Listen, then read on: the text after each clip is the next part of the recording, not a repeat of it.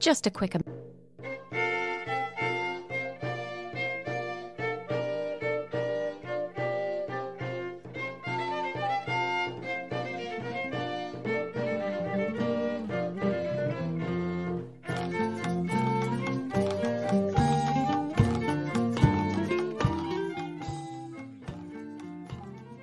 Hello, I'm Michelle. And I'm Lucy.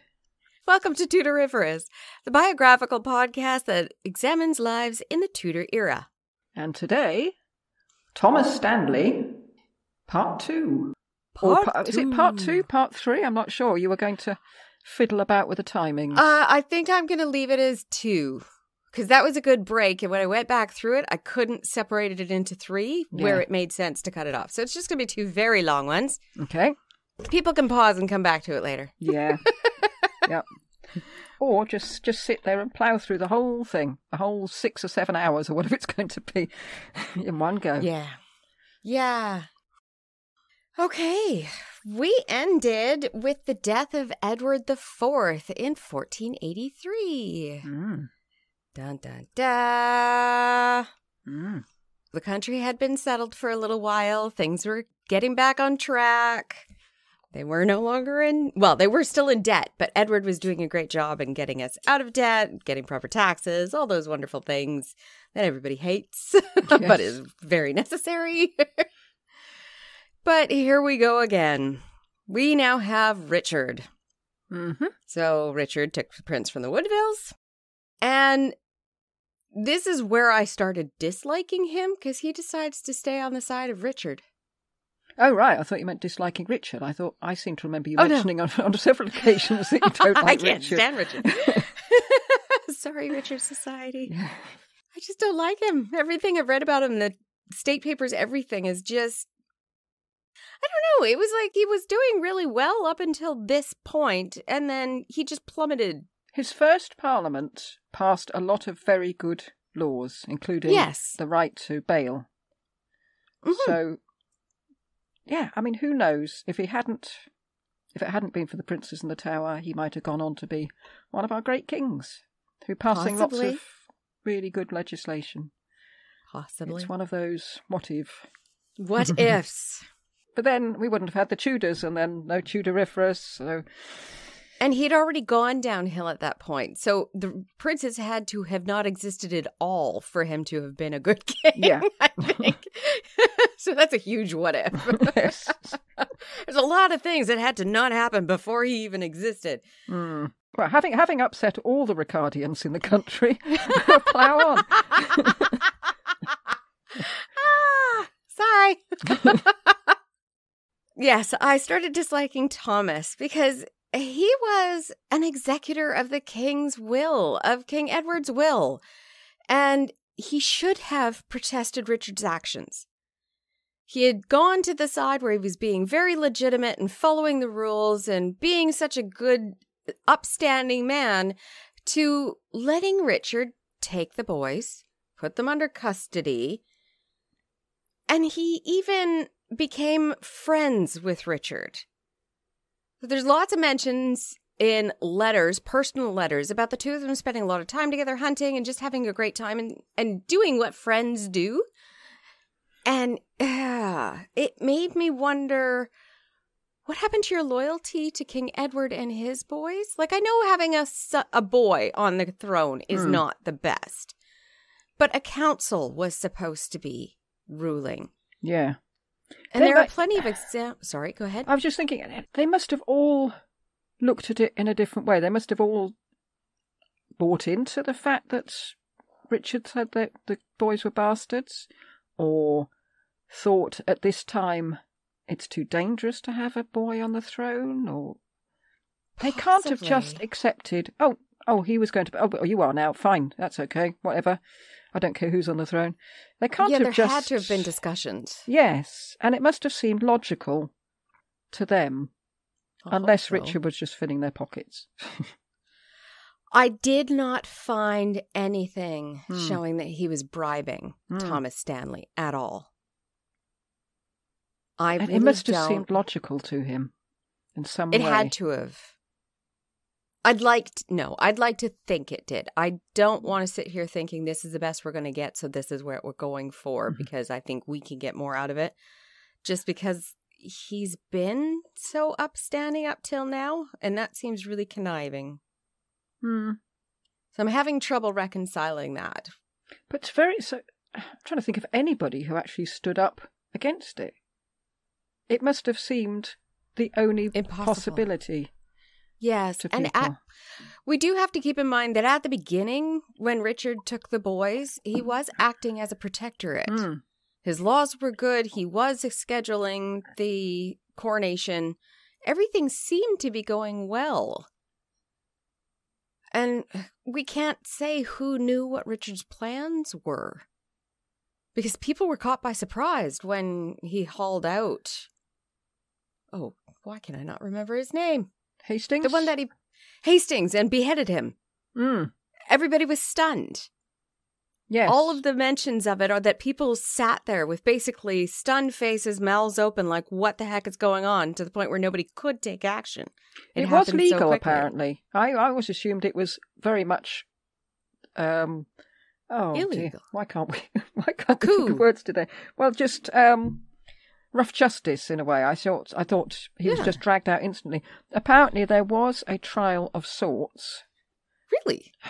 With Richard, and apparently that was all that was required. I don't know whether it was, but that meant just Richard saying he's guilty, and that counted as the trial. But apparently, it was legal. It just wasn't moral, and that's why people were charged him with witchcraft, didn't he? I can't remember now. I just came across in a book I was reading just now that said that because Richard was the protector, he was able, presumably, just to say this man is guilty, and then that made it legal. Wow. I mean, if anybody knows differently, please write in and say. Please let us know. But that's what I literally just read just a few minutes ago. I've never read that. That's really interesting. So even then, we can't say that he went off his rocker and just... He did it without any sort of jurisprudence. He seems to have known what he was doing. I love when we stop and we're just thinking. I'm thinking, I did read that right, didn't I? Yes. I'm thinking that would make more sense as to why people were willing to continue with him for after that action, if there was some sort of legitimacy to it. Yeah, but I think people still thought it was wrong. Yeah. It was just wasn't legally wrong. It was just morally wrong. Okay. What we do have from the accounts is that Richard and the Duke of Buckingham did these plans in private meetings at Crosby Place, which is Richard's home. And I couldn't find any time that they were meeting that Thomas was even in the area. So it is possible that he had absolutely no idea. It's one of those, I really love this guy. He's a great friend of mine, but there's no way he's going to back me on this. So why don't you go hunting or take care of Lancashire? Run along. And we'll deal with this later and it'll be all done. Yeah, we're not talking about anything important. Nothing's going to happen while you're not here. Don't you worry. Yes, we will put everything on pause. I do know that there is a huge amount of speculation about Thomas's thoughts during this chaotic time, but it is all speculation. Remember, Thomas did not agree with using emotion. It's almost like robot mode kicked in, and I'm just going to witness everything and hold my tongue until we get to the point where I know exactly where it's going. That's their modus operandi, wasn't it, the Stanley? Yes, it was. Very sensible. What I do like is just how good he was at this, because there are letters from him and not a word is said about what's going on. Not one iota. So we can assume, or I'm going to make the leap that we can assume that our amount of knowledge of what he was thinking is the same as the amount of knowledge of everybody at that time period knew. Yeah. Nothing. And even his closest friends, probably. Yes, I'm thinking probably the only one who might have known was William. Yes, because they must have discussed a lot of things together just to have kept up this double act, really, isn't it? Yes. Yes, because you can't just all of a sudden tell somebody to do something. They often want to know why. Why? Who? When? How? And with how quickly they acted together, it seems like they didn't have time to do that at the moment. So they must have been chattering back and forth. So I'm thinking William might have known, but obviously nobody else did. Not even Margaret Tudor. She had no idea. And I can see that in her machinations in the background because she's doing stuff that's totally against what Thomas ends up doing. Okay, you don't talk to your wife. Yeah, I was going to say, we better remind everybody that is the wife. Margaret Beaufort. The only thing we can say for certain is that Thomas was acting against the Woodvilles. And I think that was enough for many people, wasn't it? Yes. Nobody liked the Woodvilles. No. I can't find anybody who argues in their defense during this time. Yeah, they had no allies. The other thing we do know is that Richard also thought of him as a threat. They were friends, but Richard didn't include him, as I said. He didn't include him, and he didn't include him until after everything was completely done, which makes me think that Richard didn't trust him enough to bring him into those schemes, which therefore makes him somewhat of a threat. That he sort of brought this on himself, really, hasn't he? By always standing back and waiting to see what happened. Yeah. We'll let you stand back and wait. Trust him. No, I wouldn't either. Some claim that Thomas was on the side of Richard the entire scheme, but others claim that Thomas and Hastings were actually scheming together to take the regency themselves. And then you get a third group that claim Thomas was only interested in crowning Edward V and maintaining the protectorate and following the noble path. I can't find any confirmation of any of those three. Frustrating, isn't it? Because you're given three things which are sort of diametrically opposed, and you've got to choose one. And the people who argue each one of those are very good at arguing their logic. And each one made sense. It was like, oh, yeah, I totally get that. Get to the next one. Uh-oh. That also makes sense. Yeah. I don't know, but now that I've got a different view of Polydore Virgil, Polydore 100% stood behind Thomas wanting to maintain the protectorate as the executor of the will, stating legal documents that I can't find. Again, we're in that situation where they could have existed, and they've just been lost. And Polydore was contemporary, so he may have had that answer. He wasn't always right, though, was he? No, he wasn't. But he also wasn't biased with Thomas. If you read through Polydore, he's at this point still very friendly towards Henry VII, but he's not friendly to all of Henry VII's supporters. So I'm not sure if it's Thomas Stanley's relationship to Henry's mother that saves him from Polydore being nasty, or if he actually has documentation that we don't now saying that Thomas was an honorable man just wanting to maintain the protectorate. I really want to think that one. I don't want to think that everybody we do is just a horrible person. When Richard did make his move and killed Hastings without a trial, Thomas was also physically attacked.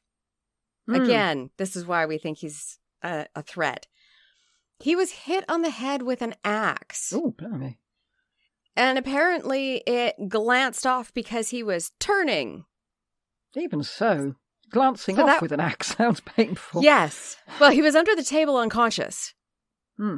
So he has no idea what happened, and it could be the only reason he survived was because he was under the table unconscious and bleeding, that everybody thought he was dead. So he wasn't actually killed during the whole kerfuffle. And that tells you just how chaotic that moment was. It wasn't just people going, oh my God, it was people were being attacked. We think that because he looked dead, that's why he survived. So the axe blow glanced off rather than digging in his head, and it actually was them trying to put it dead center. But even then, while he was unconscious, Richard had him taken and imprisoned in the Tower. Do we know who hit him? We don't. Chaos. Everybody thinks everybody else did it. Well, it'd be the one with the axe, I should imagine. There were many, apparently. There was quite a group that came in with Richard attacking specific people, and Thomas was one of them. So that would have been murder. So much for Hastings being legal. Yeah. I didn't want to ruin this part. But it's still assault. Yes. The only reason Thomas appears to have survived is that Thomas had a powerful family. If Richard had killed him, because of his gathering of Lancashire, Chester, and having William still out there, Richard would have immediately started a civil war.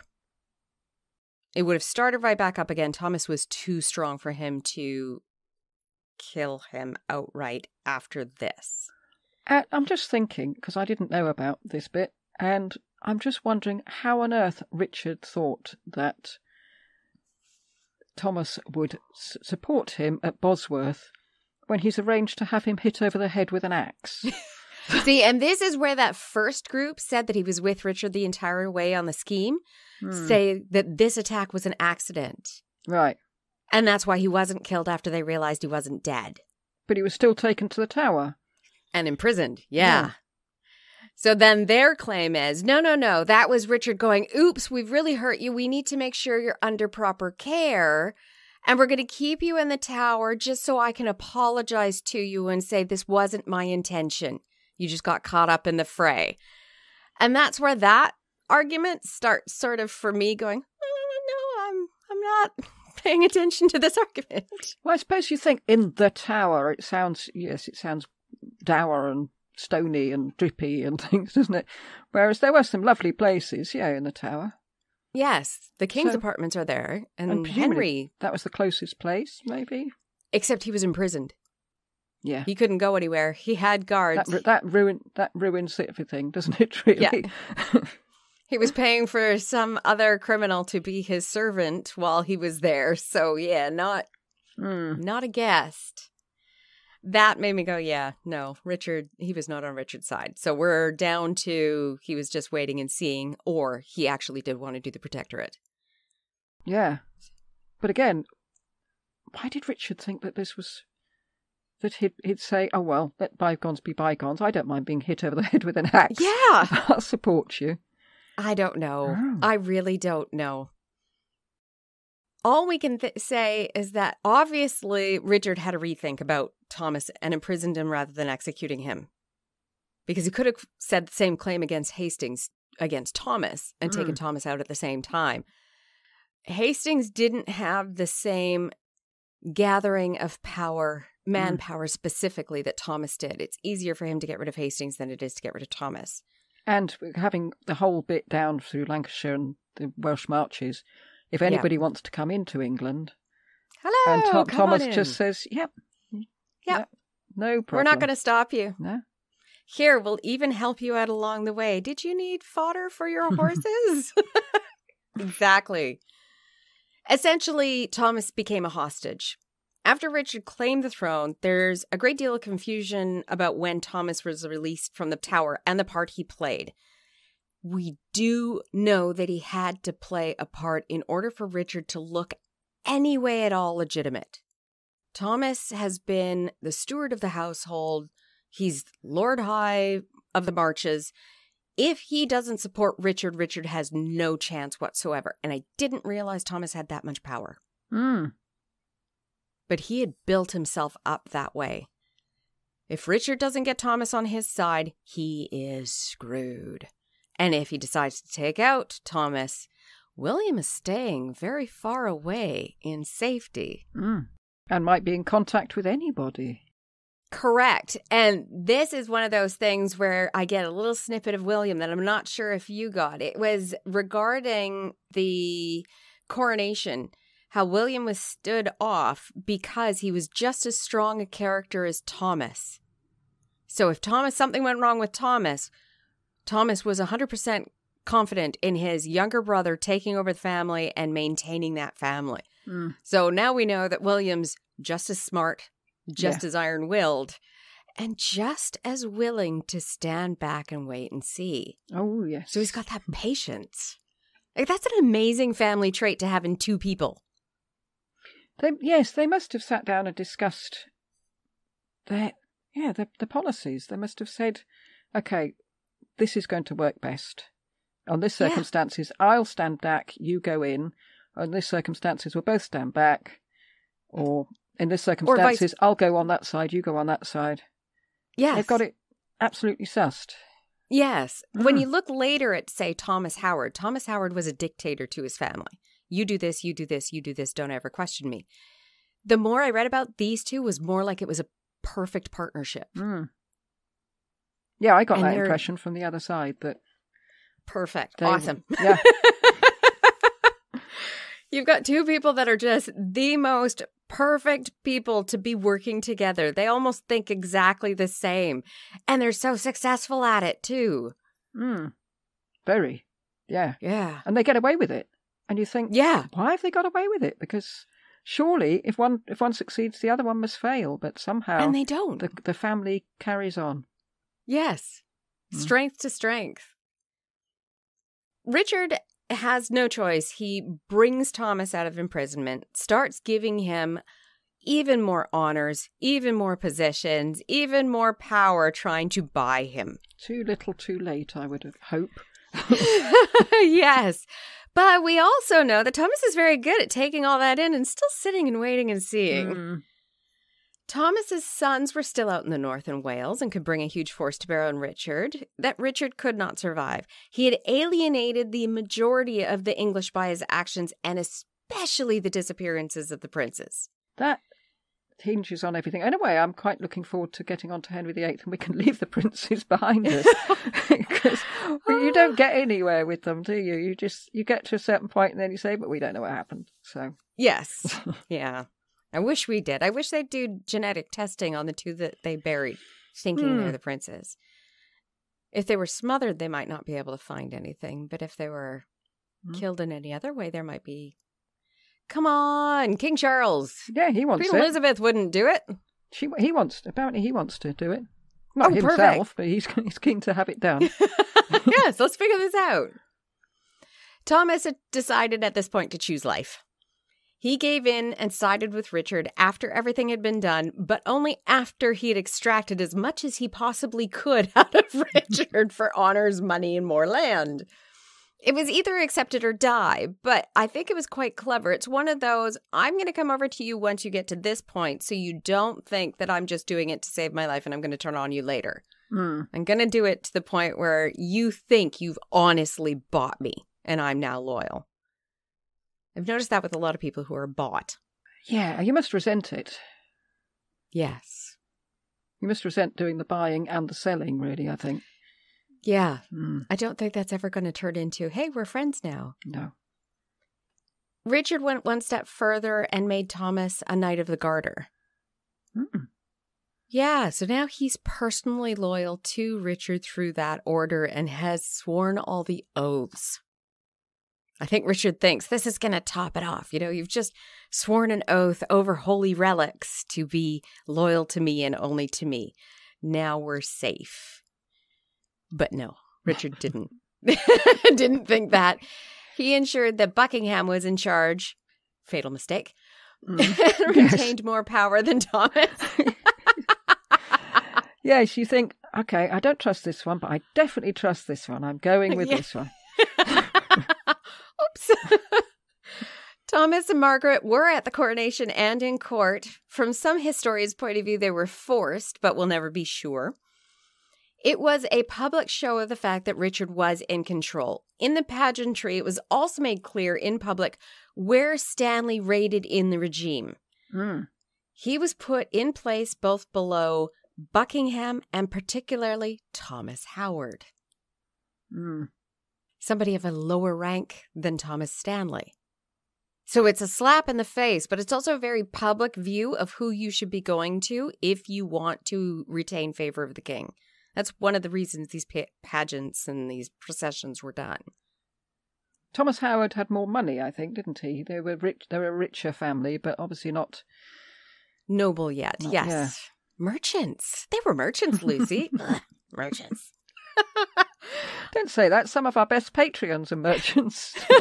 No, I'm thinking I don't understand why the Tudors felt that way. Yeah. Why was noble bloodline everything? Well, did they? Because they took on quite a few commoners, didn't they? They did. They did feel that way. A lot of the commoners that they took on were women to gain the money of the family of the merchant, and that woman was not treated very well. Well, I was thinking more of, well, they weren't merchants, but Dudley and Empson weren't, were quite low down on the pecking order. And they were hated. And they were hated. and of course, Cromwell and Wolsey. Hated. Hated, yeah. Hated. They were all hated, yes. But they did take them on. Those guys were kind of, we have no choice. Mm. I'm not sure how Thomas Howard managed to get... mean not the monarchs themselves felt like that? No, I mean the nobility. Yes. Oh, well, yes, definitely. Yeah. Yeah, definitely. Even now you get the term, your new money. Mm. Old money versus new money, and new money is dirty somehow. And old money I don't think exists. These people living in massive stately homes with water dripping through the roof. Man, if I ever become a billionaire, I'm so buying and living one of those houses. Could you imagine the quilting room I could have in the Great Library? I'd buy Montacute House. And if anyone's not seen Montacute House, then Google it and you'll see it's the most beautiful house in the world. Oh. Yeah, I just don't want to clean it. Oh, no. Before Richard, Thomas Stanley led Buckingham, even though Buckingham was a duke, and Thomas Howard in the procession. And now that's been reversed. Mm. And the reason he went ahead of Buckingham was apparently because Buckingham was a bishop or a cardinal. Apparently he requested to be moved down one, even though he was a duke. He should have been in the front for humility as a churchman. I thought you were going to say because he was using his church title rather than his secular title. No, it was humility. It's like, oh, bless him. Wolsey rode a mule or a donkey to show humility. They weren't humble. No. Anyway. No. So now both of them have been deliberately put in front of him. Thomas was made to keep close to Richard for over a year. And this is an interesting statement in Tudor England. Keeping someone close can mean two things. They're with you at all times, or they're under guard. Right. You keep close. Elizabeth I was kept close when she was under guard. Mm. So I don't know which one that was. It's hard to say. With Elizabeth, you find her jailers named. You don't find that with Thomas Stanley. Although, if you don't trust somebody, you don't want them that close, do you? I mean, physically close. I don't know if you have to keep them. Yeah, you don't want them stabbing you in the back. No. Or, hey, hitting you with an axe over the head. Yes. Now you see how it feels. The Croyland Chronicle, which if you get a chance to read it, it's online. It's great. Mm. It states that Thomas was still being held up to Richard's preparations to fight off Henry Tudor in 1485. So they imply that he was under guard. This seems absolutely crazy now, because having read about William, which we'll hear about next time, and Thomas, how Richard could have possibly thought that either of them would be on his side. He thought it because he had their sons. Yeah. Well, he had hostages. Thomas's son. Yeah. Yes. But, I would have thought there's so much resentment. Milek's bullet point. Why on earth would Richard let him call his military? Yeah. What I love through all of this is that Richard is only holding on to and watching the men. Again, fatal mistake. Yep. Margaret Beaufort's off running around doing her own thing. Yeah, and Elizabeth would I still want to call her Woodville. Yes. And they're conspiring with Buckingham, another Beaufort line. So he's focusing on the one guy that probably would have stayed out of it. Margaret did as she pleased, and boy, did she. We can, if people are joining us now, go back and listen to the Margaret Beaufort episode for her part in this, because it is quite involved. We can see again Thomas playing both sides. He did not come to the aid of his wife's conspiracy. No. Possibly because he didn't have an opportunity if he was being kept close. But also, he and his wife might be doing the same as he did with William, that you go on that side, I'll go on this side, and somehow we'll be all right. Yes, exactly. He stayed with Richard, and it could have been because he was almost killed when Richard took the throne, and he was directly under the control of Richard for why he stayed out of it. Or it could just be that they were playing both sides again. His family, this is me making an assumption.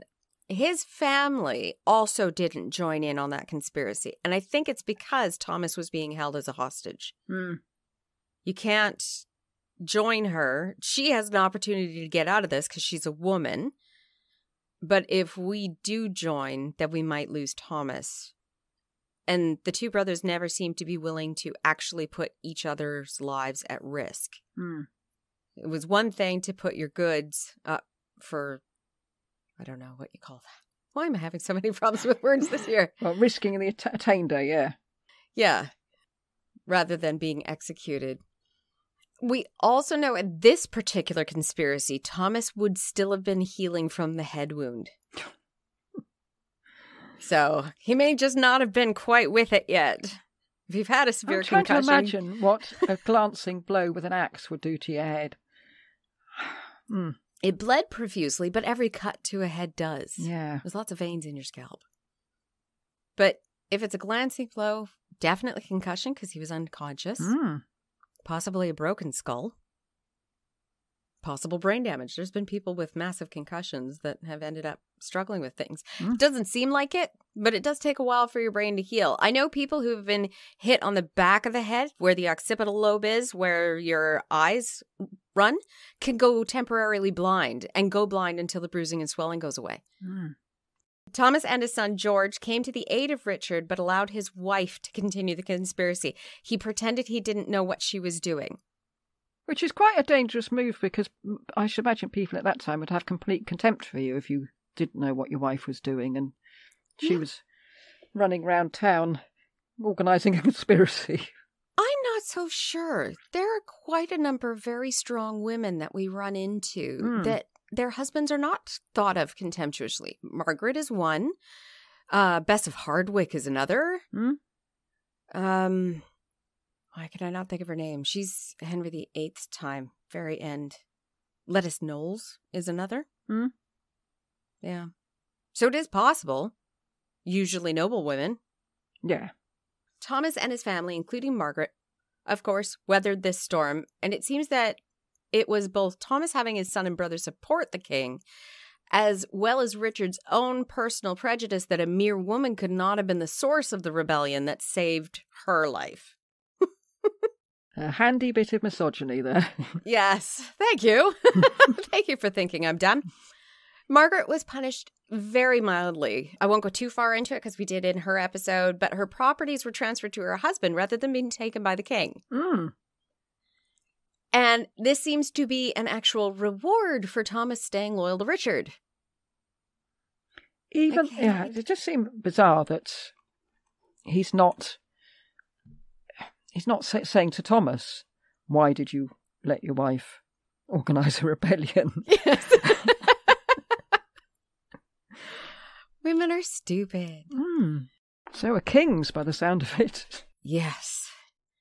Thomas, once again, was the premier power in the north. The titles or offices that he was not originally given automatically, the Steward of the North, when Richard took over, was now given back to him. And I suppose Richard has to be careful in the north because that is his power base. He doesn't want to antagonise anybody else who's in the north. Yes.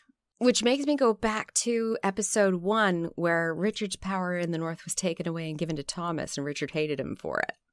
Oh, yeah. But I was just thinking that Richard wouldn't want to sort of split the north. Right. Into having to choose a faction because he needs them. Yes. Especially because there's a certain amount of disquiet in the south. Yes. Certain amount.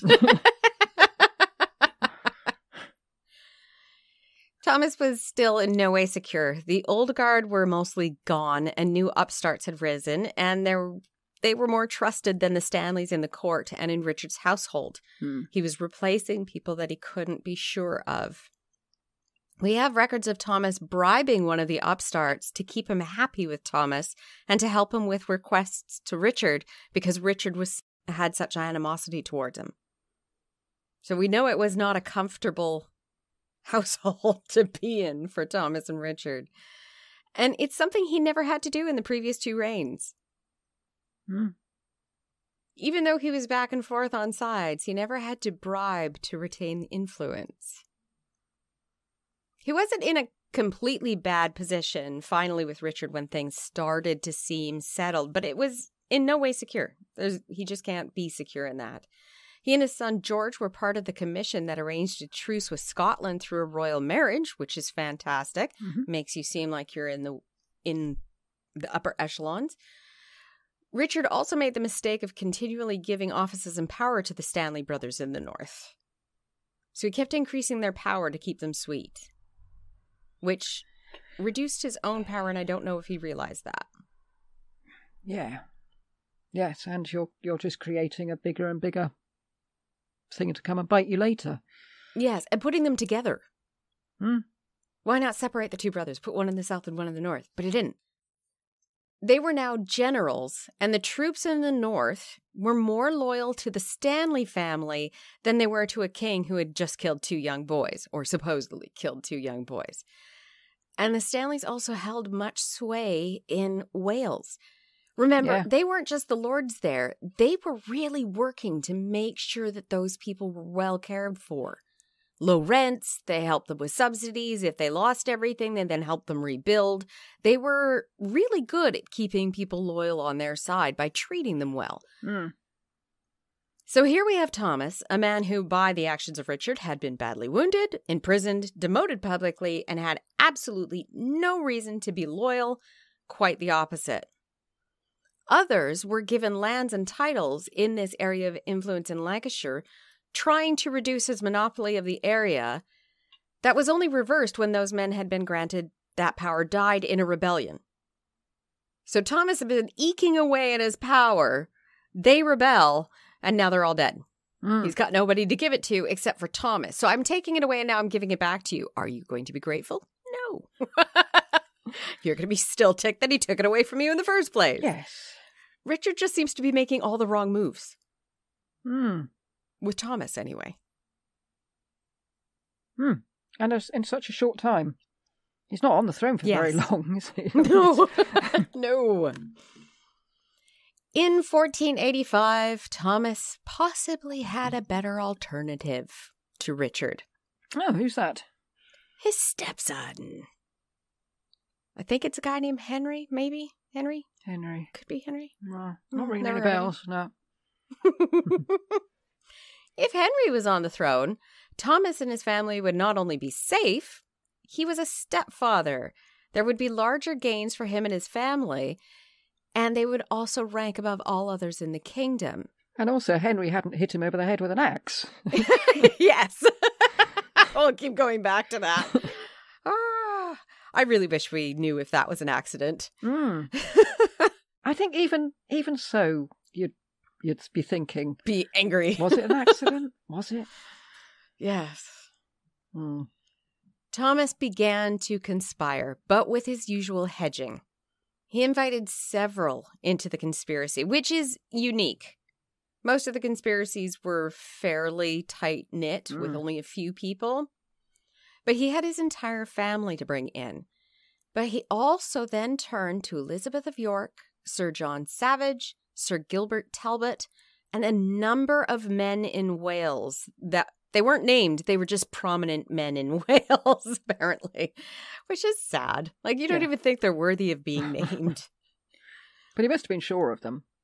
Yes, you'd have to be. They would not outright change sides. What they were planning on doing is bide their time, and if Henry managed to arrive, they would watch the battle. They would choose at the very last possible moment so that Richard had no way to prepare. So they'd planned not to fight at Bosworth. Well, they didn't know about it would be Bosworth, but they'd planned not to fight right back at this time. Yes, not to join the battle until the very last moment. Yes, everything else has failed against the rebellions against Richard. I have quite a successful history. Let's do it my way.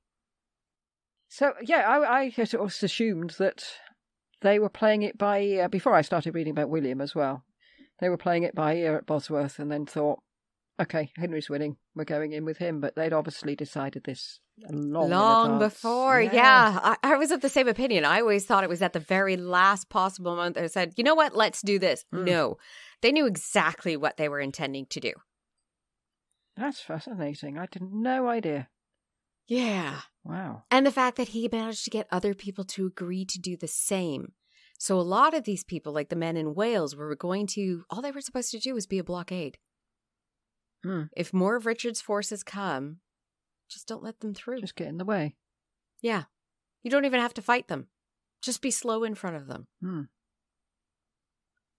You can see quite clearly that the Stanleys were still not in a great position and insecure within Richard's reign when we find that while Richard sent Thomas off to gather his military to fight Henry's invasion, he demanded that Thomas's favorite son, George, stay with him as a hostage to ensure Thomas's and his brother's good behavior. Thomas, it seems, continued to play both sides to ensure that no matter who won, his family would be on top. He told Henry that his son was a hostage, but also told Henry to fight Richard as soon as possible after he landed. He was telling him, you can't move farther into England. That way, if things go poorly, he could flee back into Wales and out of England to try again. I've also got the Welshmen in position to keep that route open. So he is backing Henry, but in a very weird way at this point. So there is a way back for him. Yes. If it all falls to pieces, he can say, no, I've been on your side all along, Richard. Yes. Yes, it wasn't me. It was the Welsh. The Welsh stopped them. Yep. Yeah. Clever man. Yeah. And this also ensures that Henry doesn't die. Yes. Yes, because his wife would have a lot to say about it if Henry were to die. Yes. What is quite tricky is if you look at maps and you read the military historian. I forget his name again. His interpretation is the reason he said to fight as soon as he came into Wales wasn't just that.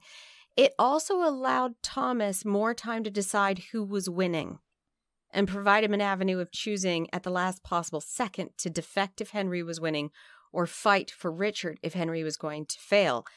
And what I mean by that is what we spoke about earlier, how you didn't just gather all of your men. In a civil war, it's impossible to gather 20,000 men against 20,000 men and then fight. People slowly come in. Thomas would have time to see who actually showed up to aid Richard if he was farther away. But Thomas knew that they were coming in via Wales, did he? Yes. Even though Richard thought they were coming in through near Southampton? Yes. Okay. We got to think, Thomas really doesn't like Richard. I wouldn't like Richard. So you're going to try to stay on both sides very strategically. And you're not going to give Richard any help if something you know he doesn't. You just keep your mouth shut. I didn't know. You have no way to prove that I did know. Things went against Richard in a rather passive way. Sounds funny in a battle, but it really was passive. Many of the nobles and men-at-arms did not actively rebel. They didn't choose sides. They didn't join Richard either. They passively sat back and just let the people who were willing to fight, fight. They stayed out of the battle entirely. They never joined in. They saw. Some of them were there positioned. Yes. Never joined in. No one liked Richard, but they also had no knowledge of who Henry was or whether he would be an improvement on Richard. Hence why should I fight for him? I don't like you, but this guy might be better, but I'm not going to make a decision of which one's which. No, I mean, he was a completely unknown quantity. Unknown quantity, yes. That's a word I was clasping for. I don't know what's happened to our lexicons tonight. Thomas delayed with the claim that he could not come because he had the sweating sickness. So he actually stayed at home for a while and kept his men with him. And that's where we learnt that the sweating sickness was around before Henry turned up with his soldiers. Yeah. This ploy failed. George, his son, was caught trying to escape Richard's captivity and confessed to the conspiracy. He was tortured. Yeah. It's implied. Torture was not legal. It was not legal in England, so finding records of it are very, very scarce. You had to get a king to sign off on a bunch of things, and that could be held against the king when Parliament was called for requesting more money. So it was quite often done very quietly and unknown. But the state of George later, when he's seen, it definitely implies that he was tortured. But we don't know how much was known. He knew of the conspiracy because his father was in one place and he was in another. Doesn't really matter if you're tortured, does it? How much you know? No. Yeah. So he could have given them incorrect information. He could have given them proper information. He could have just said anything just to get them to stop. Yeah. Even though Richard had George, Thomas still held his forces aloof once he had gathered them and come down to Lichfield. He neither joined Henry or Richard, but waited. Henry was most likely worried, and by the messenger's change of tone every time he sent them to Thomas, it sounds like he's getting a bit more frantic. But he had to have faith in Thomas. Without Thomas, he would lose. He loses his ability to escape the country if things go wrong. He loses the entire Welsh forces. Yeah. He loses all of the northern forces. He has no choice but just to hope that Thomas is going to stick with him because he's the husband of Henry's mother. Thomas had told him that he had to appear loyal to Richard until the last possible second. Richard had brought George to the battle to be executed in sight of his father if his father didn't join him. Yes. To be clear, this is not a I have the hammer and tongs to make another son moment. Or for people not listening to our Patreon. Yeah, Katerina Sforza saying that I have the mould to create more, she said. You can kill my children because I have the mould to create more.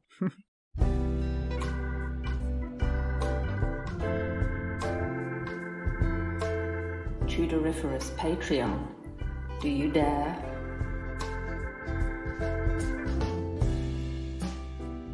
Yes.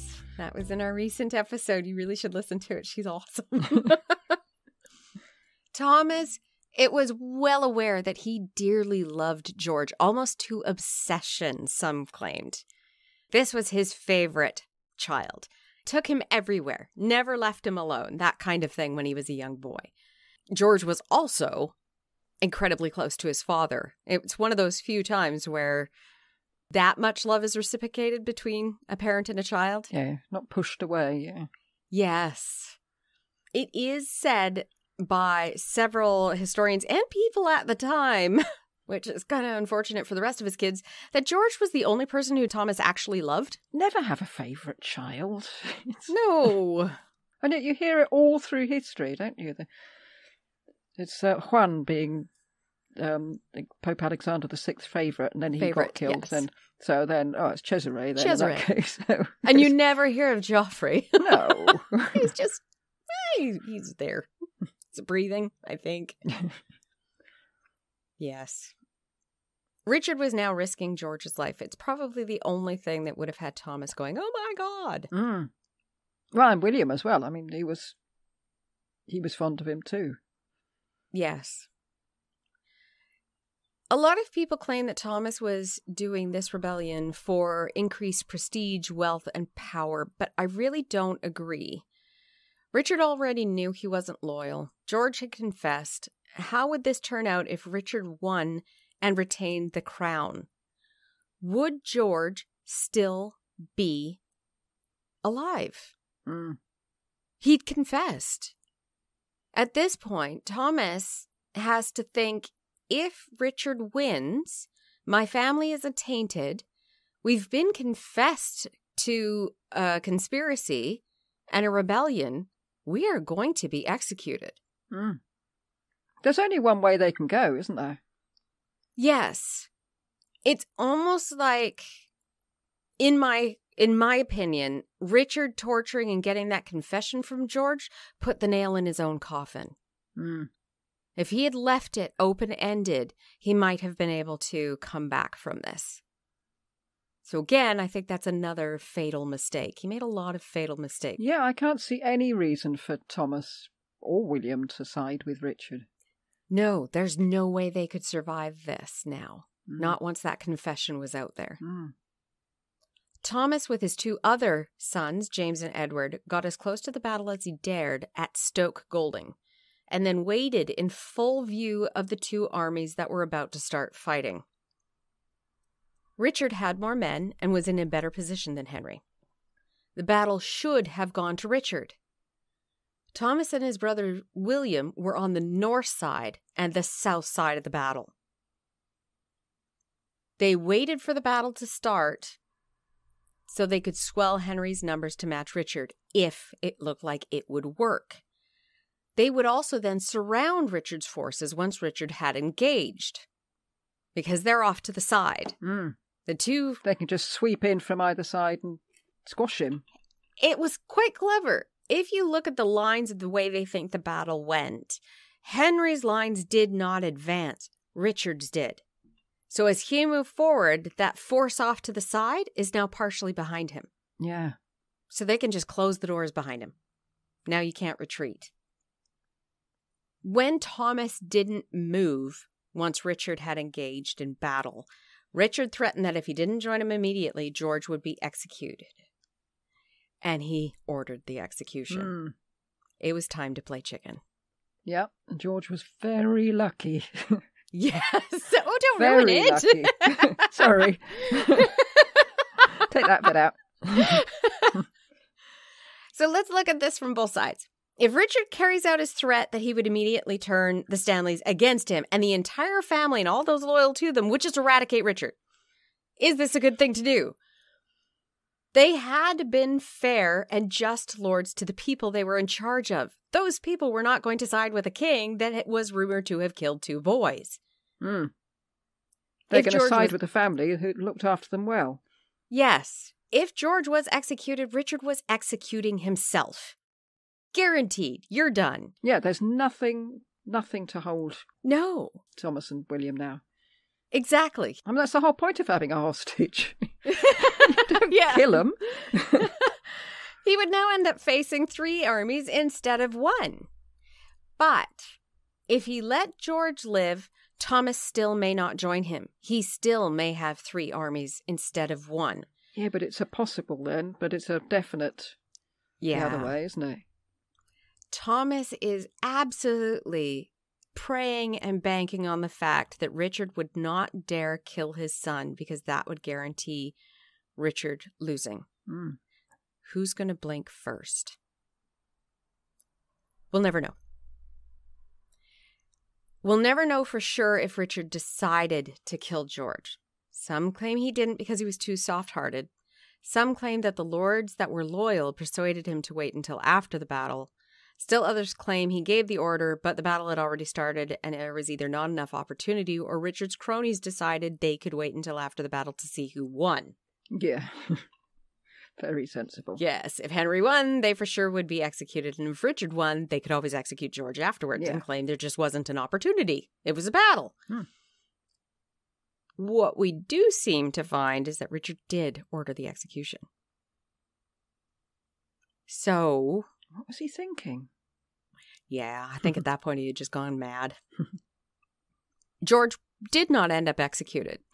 So the fact that the cronies didn't execute him seems to be the correct answer to that. We can never know for sure. Yeah. Never know 100% for sure which one went, but most say that yes, he did order the execution. The execution just wasn't carried out. Thomas was told the execution was ordered. Still didn't move. Did not move to either aid Henry in his pleas or to aid Richard in Richard's commands. Henry and Richard, after loosing the volleys of arrows, moved in for hand-to-hand combat. Richard seems to have lost another support. Northumberland's forces that were supposed to support him and were at the rear of his army didn't move. No, and they just waited to see what happened and then turned around and went home.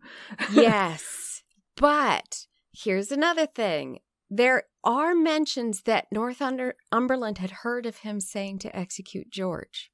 Oh, and you just thought, no, that's the last straw. Yeah, you're going after somebody who's not even part of this battle and wasn't part of the conspiracy, apparently. Mm.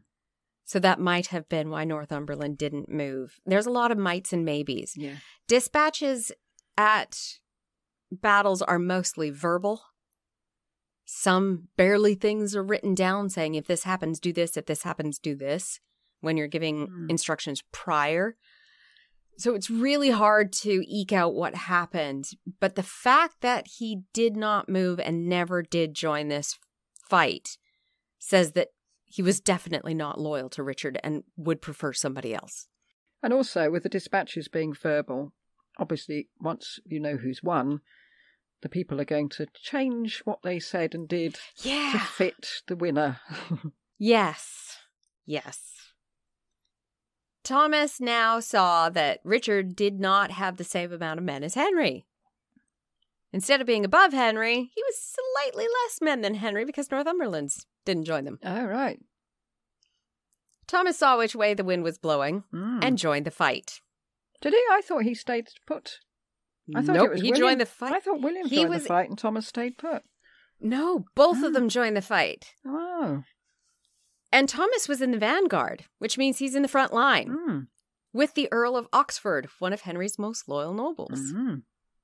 Done him. Yep.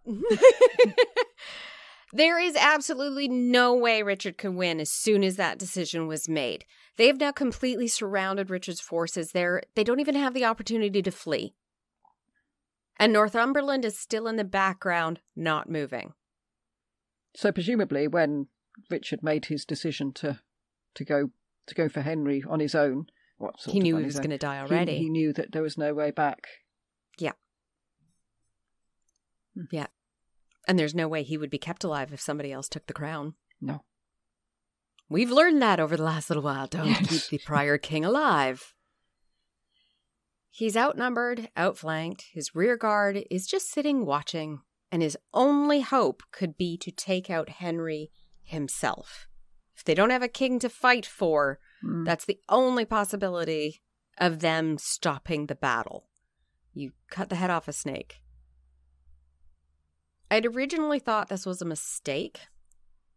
Because everybody says, if he hadn't done this, no, he was going to lose. And the farther we get into the conspiracy and the fact that he was surrounded at this moment, this second in time, there is no other choice for Richard. I'm going to die anyway. You might as well go down all guns blazing. Yes. And everybody says now how brave he was. So, that's a good bit of PR, I suppose. Mm-hmm. Yes. God, that sounded cynical. Yes. Yes, it did.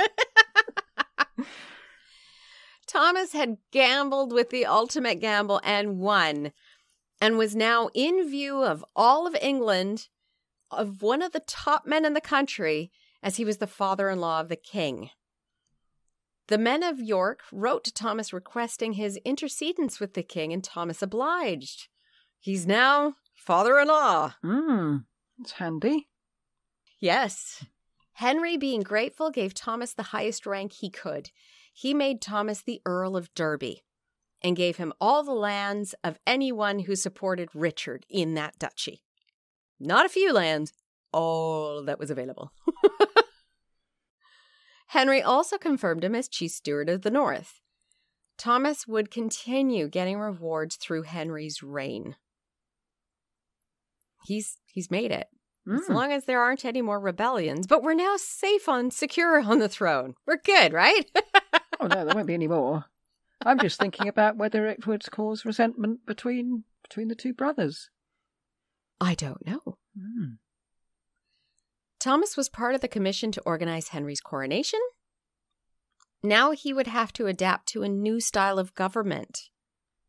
This is another time where we see that what people were used to during the Wars of the Roses and prior is not what's going to continue, and you never know how people are going to adapt to change. Henry would not trust anyone, and everyone had to yield to him, including Thomas.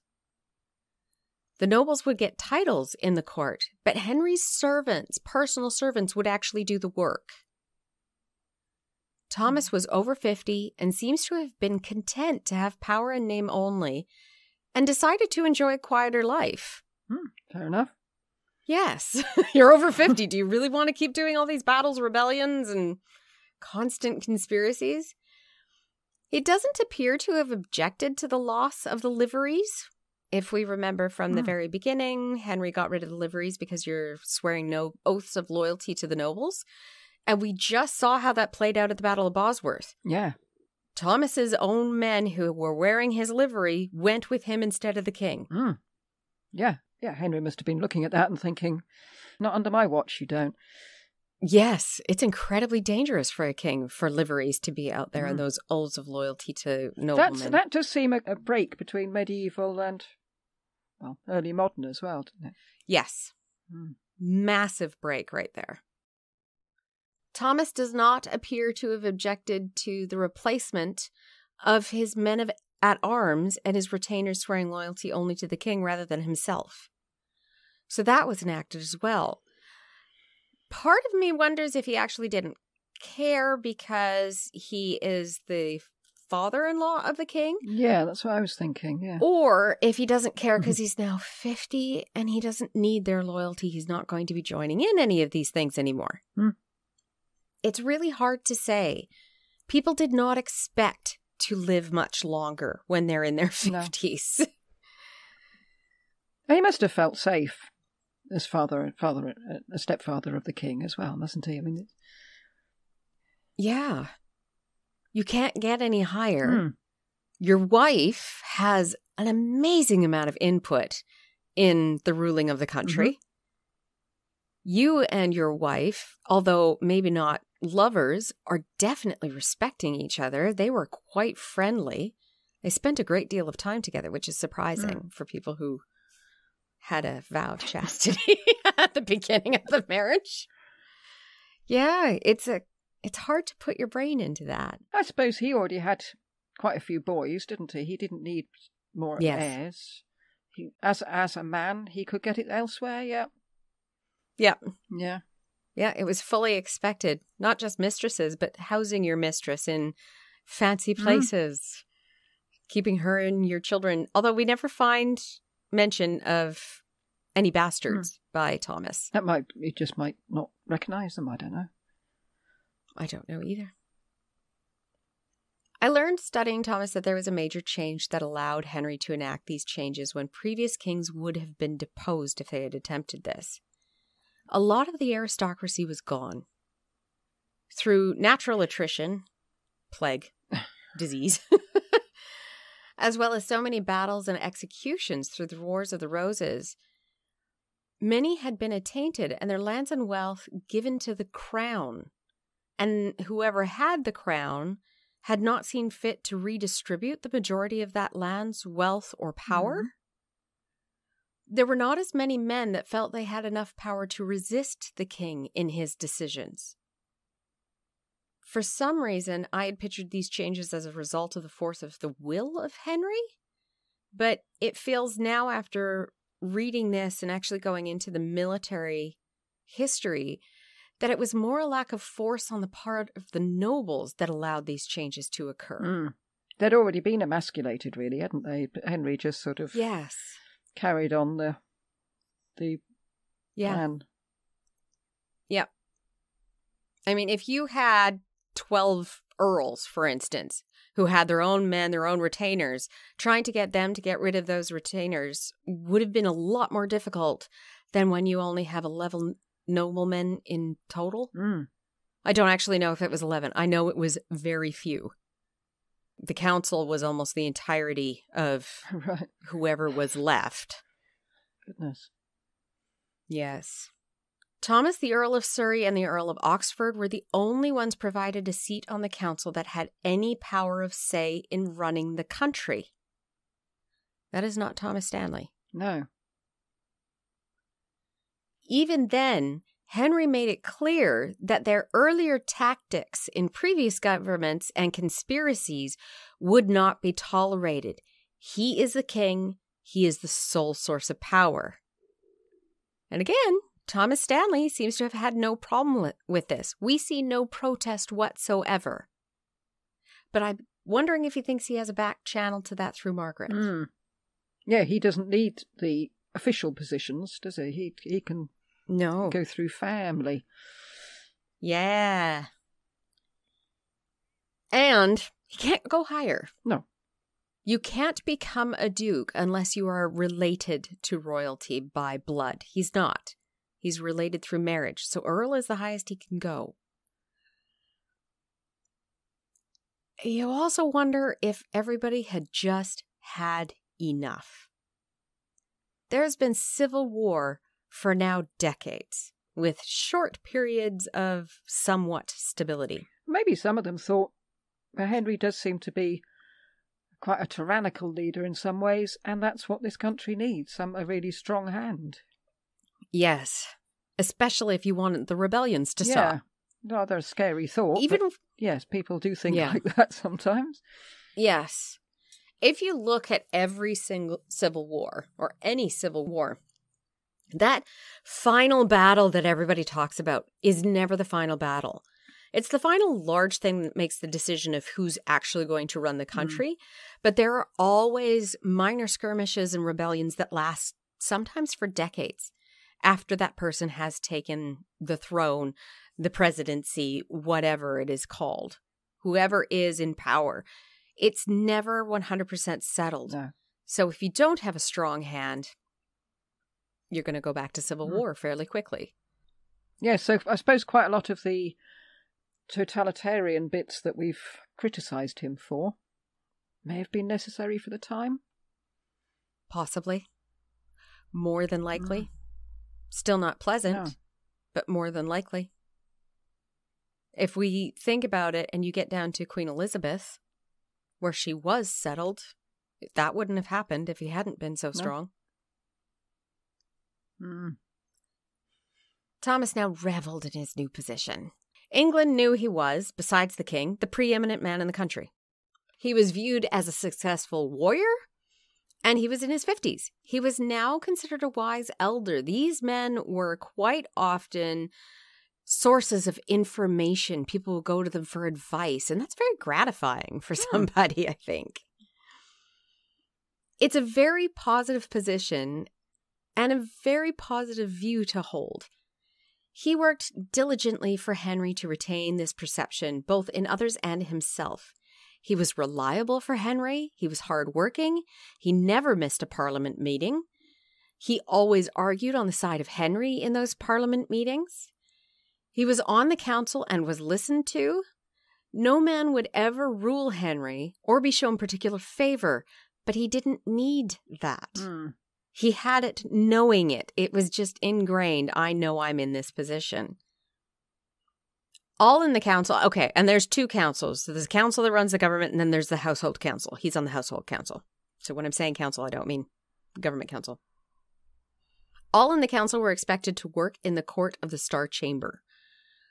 That's the court that you go to that the king is hearing your complaint or crime. They would hear court complaints and provide rulings. They would hear the worst cases in the courts, which means treason, murder, robbery, which involved death, etc. Noble offenders could have their cases heard by this court rather than regular courts. He also served in the court of requests. These were civil courts. Court of requests is if somebody thinks this is my house and you think it's your house, that's where we go. Yeah, because it wasn't always documented. No, it wasn't, which is weird. How do you not have a document? Oh, I sold it to them 300 years ago. Okay, where's the title? There's no such thing. All of this shows that he was in charge and a head above all the nobles. They had to come to him for anything. So why bother to battle to get more positions and things? Exactly. Just to have it stated? Do you really need it stated? I don't know. Something that truly shows Henry keeping all these men, including Thomas, in their place is that a land dispute against Thomas, Stanley, was also heard in the Star Chamber Court. He won, but it still went to the court.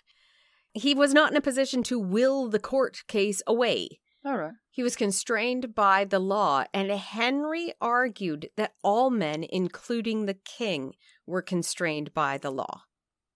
That's an argument that would be very appealing to people who have gone through such chaos. I think that's one of the reasons why he was so successful in the beginning.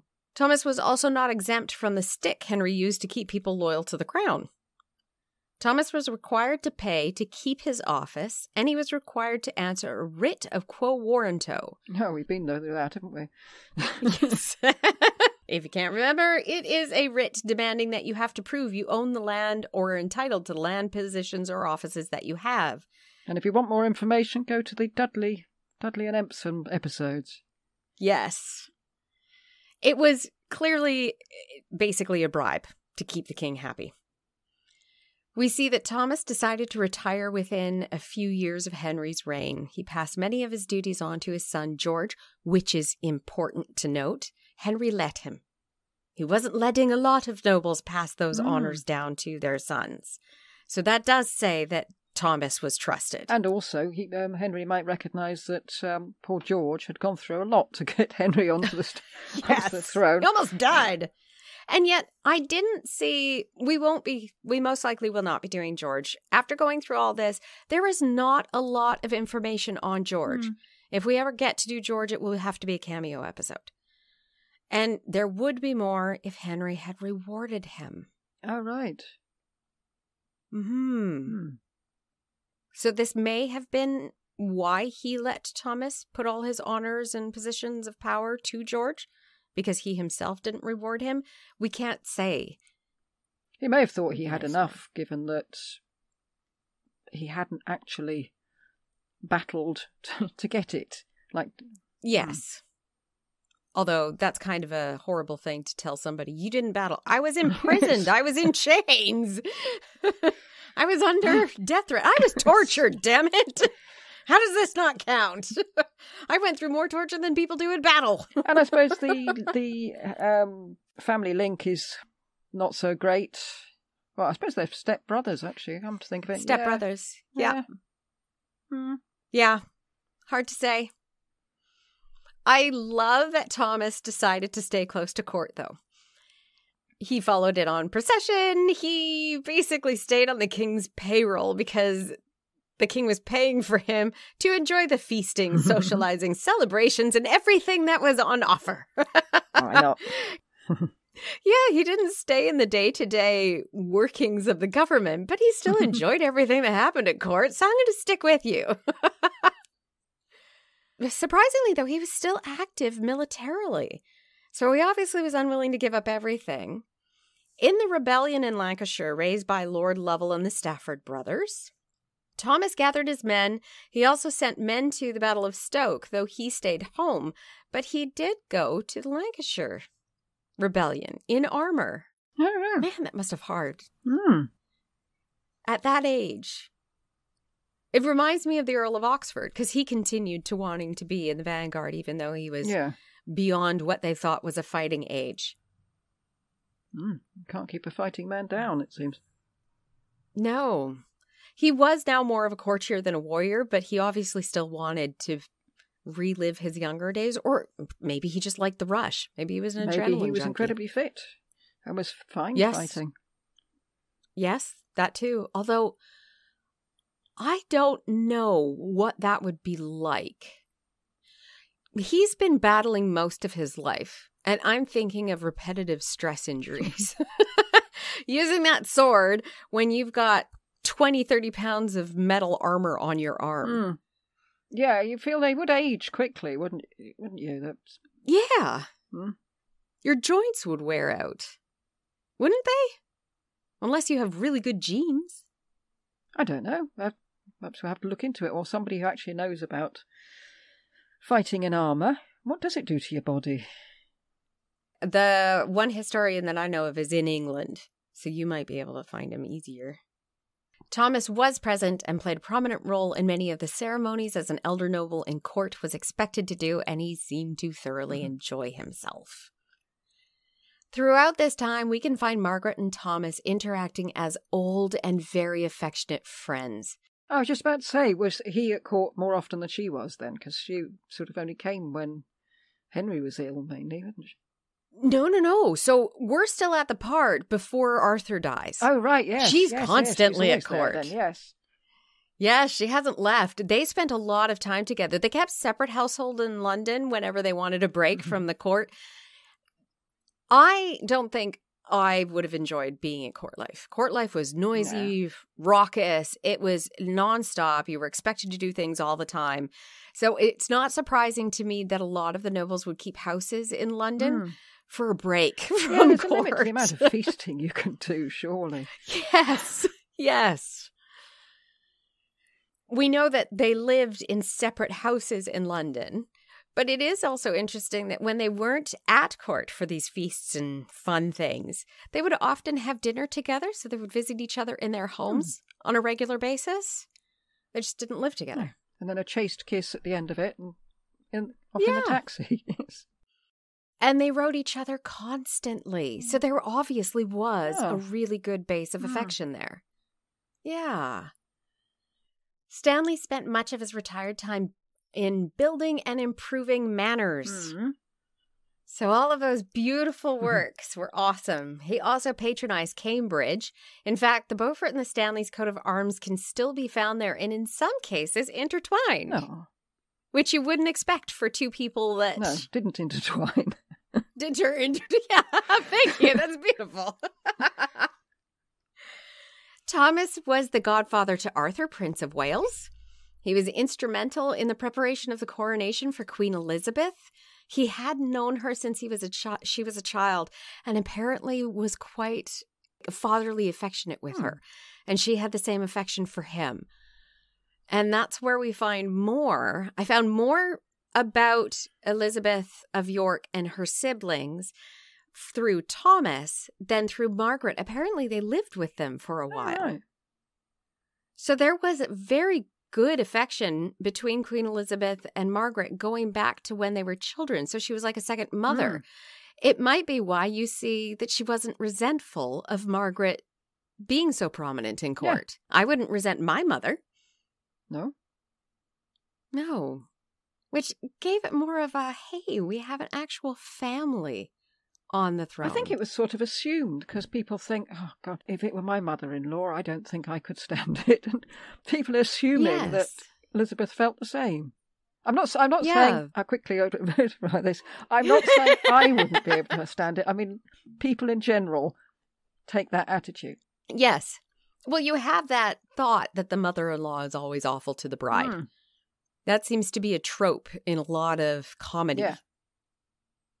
But if you were raised partially by this person and you had developed a motherly affection, it could have been that the happy family that they were constantly presenting that historians thought was false actually wasn't. Which gave me a bit more hope for how happy this family was and why Henry VIII was so loving, because he did witness his mom and his dad being loving and his grandparents being loving and not as much discord as we would have thought. I'm going to go with that because we've been so nasty and negative with every other episode. This is a happy, fluffy bunnies and rainbows episode. We'll get complaints. Probably. He rode directly ahead of Queen Elizabeth's litter in the procession, showing just how prominent he was, even though he was no longer active. He then stayed with the royal family for Christmas with Margaret. It's these prominent roles and intimacy with the royal family that, again, makes you think, yeah, they were a family. Because you don't find other nobles there for Christmas for those family feasts and family dinners and family games. From 1488 to 1492, Thomas was part of the commission to raise money to fight France and rescue Anne of Brittany, who is the next Patreon going up. Okay, put the advert in.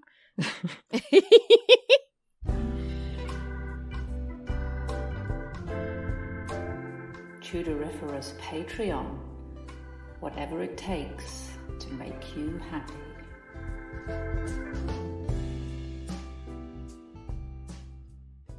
They were to join with Maximilian in this venture, as we know, the most reliable man in history. Yeah, bless him. Thomas was in London in person, in charge of his forces at 57. Doesn't sound much now. No. But then... Sure does for then. Yeah.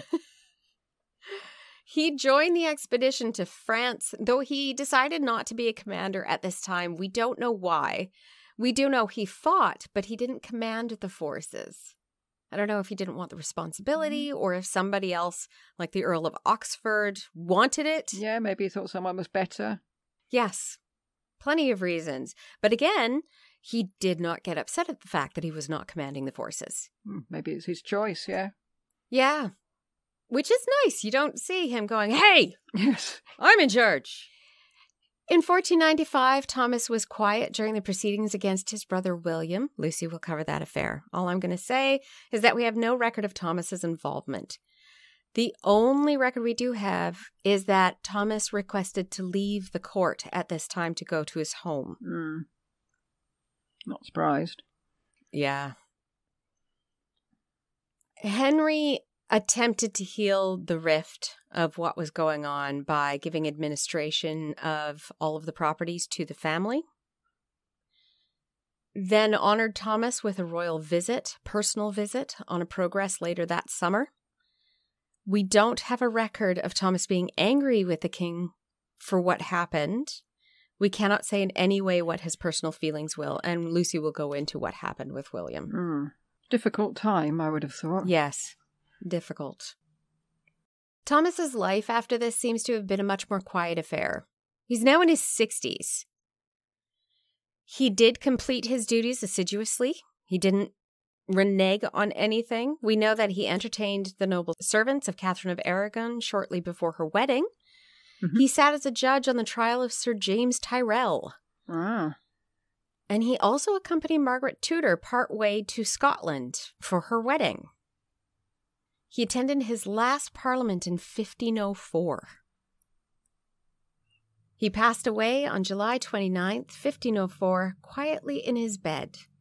He had been serving his last king, Henry, faithfully and honorably for 19 years, and was apparently greatly grieved. Henry was greatly grieved at the loss of Thomas.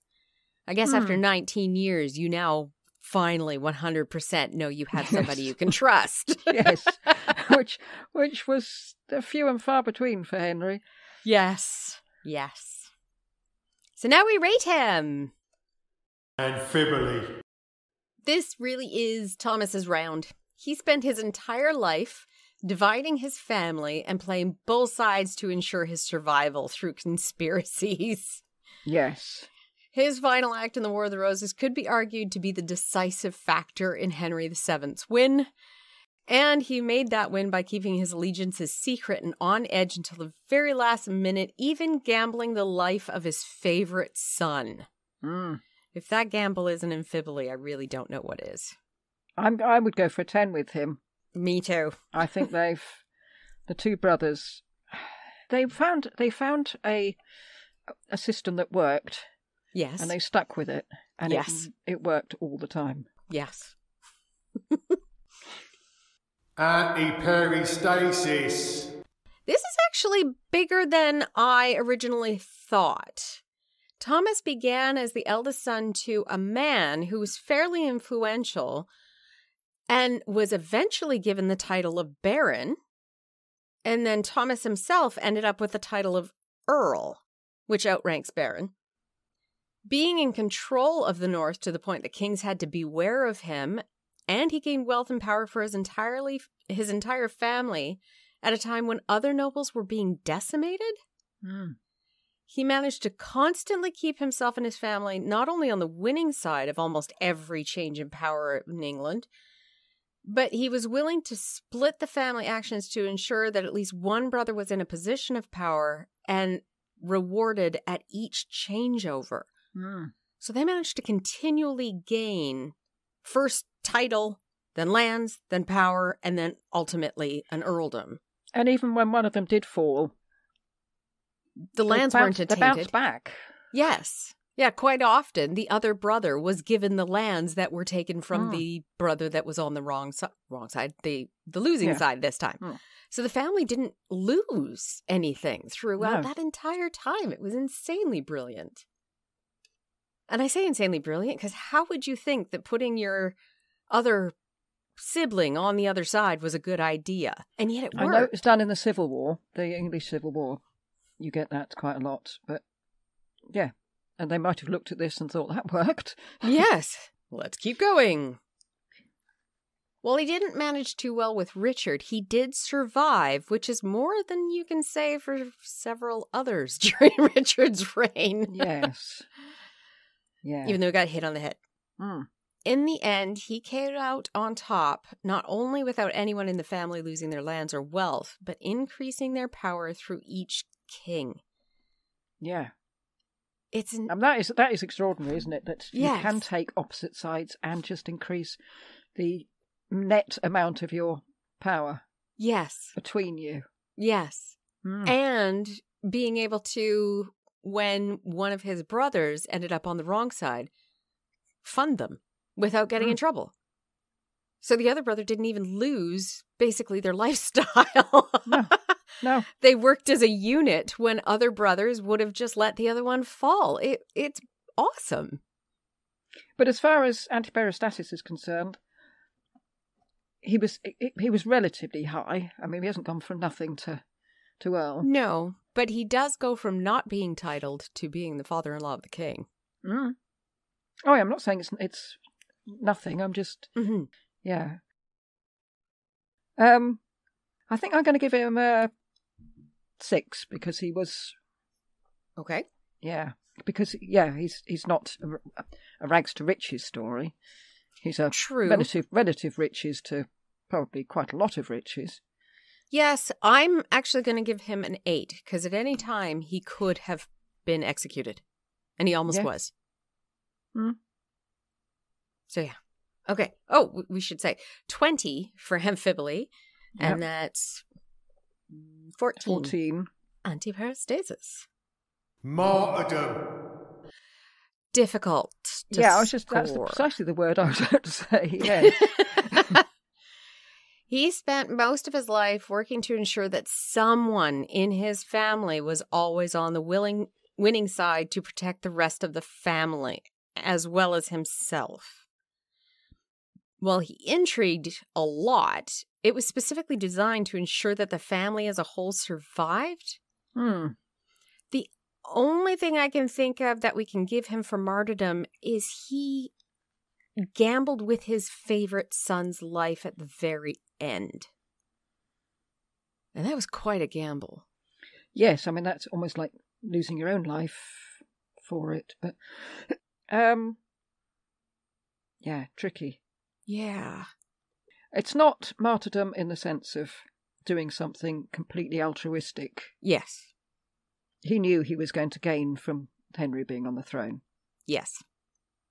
So I think I'm going to give him a 2 for the son. Okay. I was going to give him a 3 just because I can imagine how devastated I would be. It would be horrible, especially when it's your fault. Yeah. That's 5 for martyrdom. 18. We can't say for sure that Thomas was highly religious. It doesn't seem to be. We can see in his accounts that he supported many religious organizations in his territories, monasteries, churches, chapels, that sort of thing, and bequeathed them money to make sure that they continued in perpetuity. But none of his accounts or gifts or payments could be considered extravagant. He seems to have done the absolute minimum expected by his wealth and position. It could be that this is an extension of his economy and thrift, But other nobles provided more than he did, and he didn't go into decorating things. So we don't have artists coming in, making them gorgeous to leave us with these beautiful buildings. But I did say he was obsessed and really got into building buildings and improvements, and he did. And it's interesting how he focused on it. We've got the Lady Chapel that everybody focuses. Oh my gosh, it's beautiful. Thomas went for the more pragmatic way to go. He decided to increase or build or improve any structure that had a help for everyone instead of a few. Bridges. The way bridges were done in Tudor times is a nobleman would build a bridge and then quite often demand rent or a toll to pay them back for that bridge. And then that toll never went away even after the bridge had been paid for. Yeah, we've got a toll house in the village.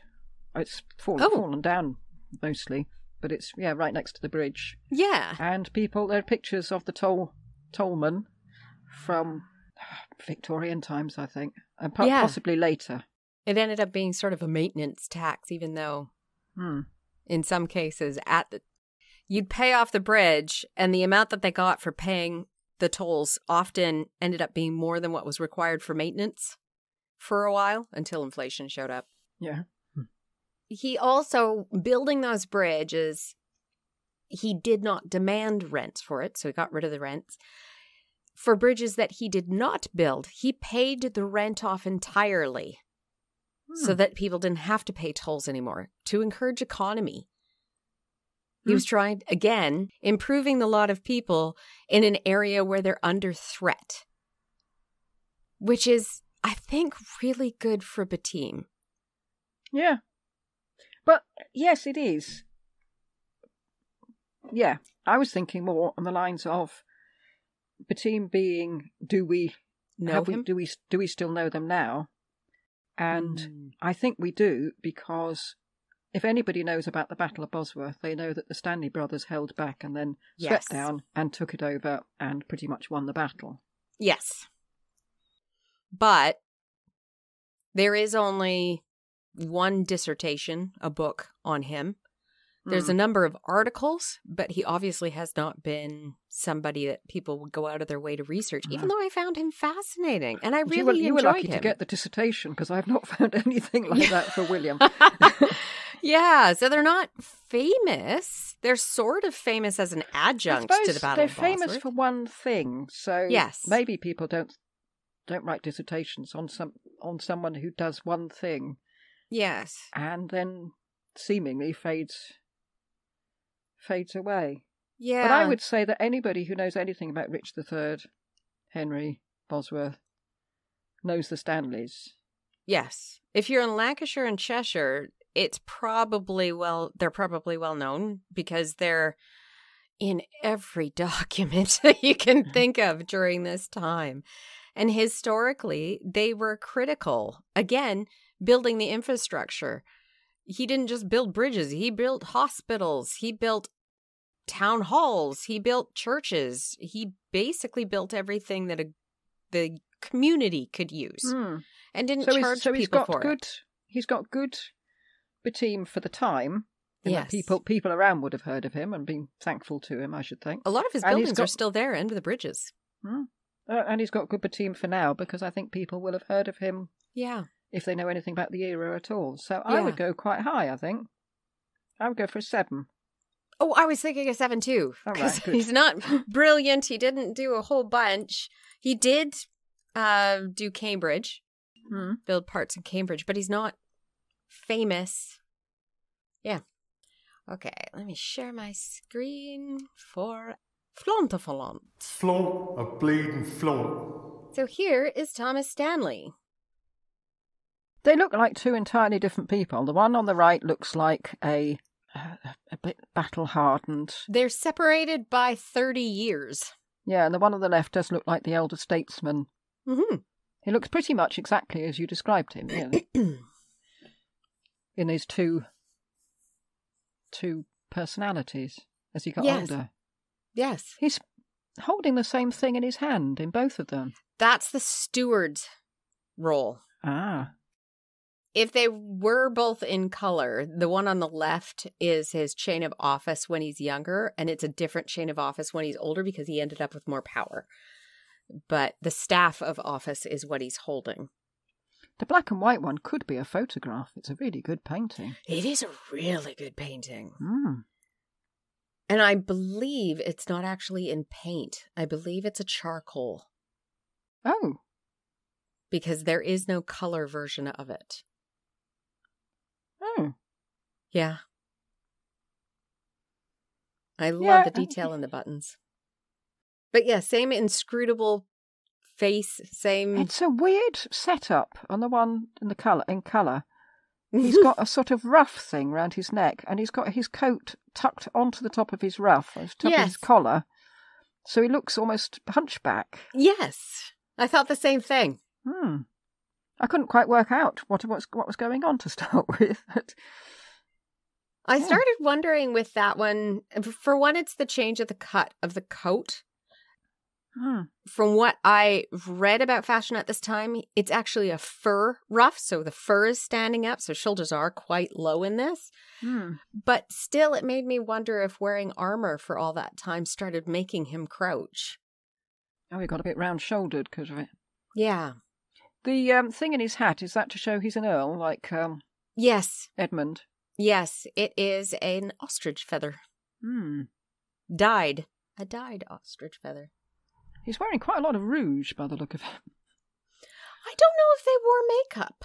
No, I don't. But I'm not suggesting he is. But that's how the picture comes across, doesn't it? Mm-hmm. Quite rosy cheeks. The one, yes, the black and white one. He doesn't look friendly, does he? Mm-mm.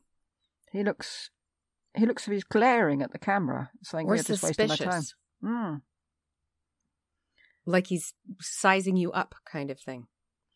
Well, I suppose we got his office steward thing. We've got the ostrich feather, so we've got a bit of... We've got the chains, so it tells us something about him. And it's an obvious likeness. The ears are exactly the same in both. The nose is pretty similar. The eyes are exactly the same, although he looks a little careworn when he's older, which I suppose is expected. He's been through a lot. I'll give him 6, I think, because we got stuff to assess his life with. Yes. I'm going with a 5 because I don't find his there's not much symbology there that we were hoping for. Other than the Earl feather. Like, none of his beliefs are in there. You don't see the books in the background or any interests. No, that's true. Yes, we haven't got any part of his life. Yeah, I'll go with 5 as well, actually. Yeah, I think 6 is pushing it. We probably should tell people it's just him with a blank background. Yes, there's nothing to show where he lived or what his home was like or anything. Yeah. Okay, so that is a 5.5 for Flaunt-a-Flaunt, giving him a total of 58.5. Well, he did really good. No, hang on, it's a 5 because we both went for 5. Oh, you changed to 5. Yeah. So that gives him a total of 58, which is still really good. That is good. But now the ultimate question. Is he too delicious? Are they too delicious or what? I'm inclined to go for yes. So am I. I really liked him. I thought I could feel you urging me to say yes. I don't know whether I like him I don't know whether I like him particularly, but I do admire how he made this circuitous path through 3 reigns. Yeah. Coming out on top. And then not, once he did get to the ultimate, he didn't go power mad. He retires. And just enjoys life. I love that. I love that he did it. Interesting man. Very. Yay! Yeah. It's too delicious. We're having quite a few too deliciouses recently. Yeah, which is funny because we thought originally... We've gone up and down with how we thought this was going to go. At first we thought everybody we're picking was going to be turdelicious because there's a reason why we're picking them. Yeah. And then we found we didn't like them. Yes, they were horrible. Yes. And now we're back up to 4 yeses in a row. That's awesome. And now, I get my next one. Take the box. Open it. Right, we have got... Oh! Well, this is the first suggestion by a listener. Oh! And I can't remember a thing about her. And unfortunately, I can't remember who it was who suggested it, because it's quite a long time ago when we started putting all these things in the box. Elizabeth Tilney. Ooh, okay. She's mentioned in several of my books about women during the Tudor era. Ah, well, that's handy. Yeah, unless they're all saying exactly the same thing. I haven't read the books yet. Oh, I'm excited about that. It's nice to stay in England, for one, and to do a noblewoman that's not Margaret Beaufort. Yes, and to do one that someone else has suggested. Yes. Because I wouldn't have thought of her, because I've never heard of her. I'd never heard of her. Oh, that is exciting. Awesome. Oh, okay. I'm happy. Surely good. Good. That's the end of our episode on Thomas Stanley. We hope you've enjoyed it and will join us for the next episode on his little brother William. Yes, William. Thank you for listening. You can find details of the podcast and contact us on TudorRiverus.wordpress.com. Email TudorRiverus@gmail.com. We're on Podbean and all the usual platforms. Also Facebook and Twitter and Instagram. In the meantime, such as we be made of, such we be. If we are true to ourselves, we cannot be false to anyone. Very true. Goodbye. Bye-bye. Just a quick amendment. We found when we started our research that there was not enough information on Elizabeth Tilney to do an episode for her alone, so she will become a cameo episode, and my next episode will be on Bishop Richard Fox.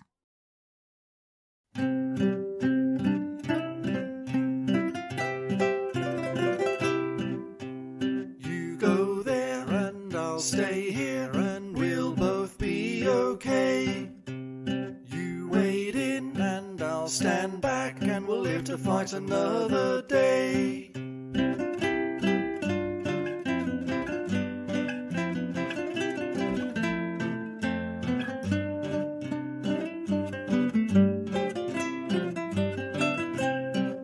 And if you go under, I'm sure to be there for you, and you will do the same for me. And we'll steer our boat through treacherous times and try not to fall into the sea.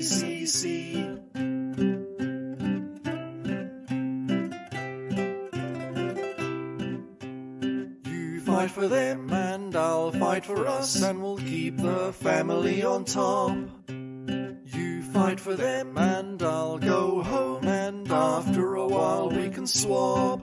And as we grow rich and as we grow powerful, taking all the land we can find. With my boy on the throne we can never fail, I'm sure we are of the same mind. Why on earth shouldn't we be of the same mind?